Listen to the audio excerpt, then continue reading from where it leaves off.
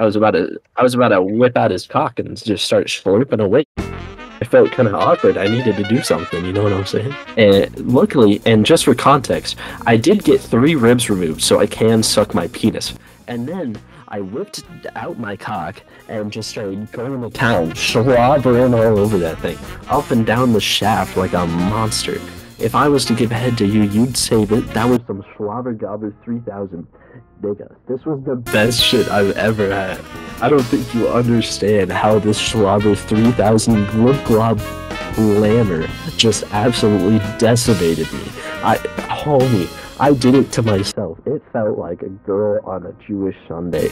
Jesus Christ, she had no sense of sin left in her. She sucked all the sin out of me, that's what I can tell you for sure.